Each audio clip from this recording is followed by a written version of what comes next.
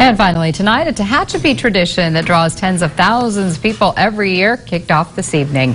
The Tehachapi Mountain Festival is held the third weekend in August and features a carnival, a car show, rodeo, food, entertainment, and a whole lot more.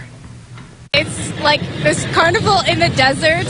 Families are coming together, and I'm so glad I came. Our dad was just saying that it's like a step back in time. It reminds me of the 50s, and I kind of get that feel too. The festival continues tomorrow, beginning with a 5K and 10K gallop at 7 a.m. and a parade at 7:30. It all wraps up at 11 o'clock tomorrow night. Then on Sunday, the festivities start again at 10 o'clock in the morning and continue until 9 p.m.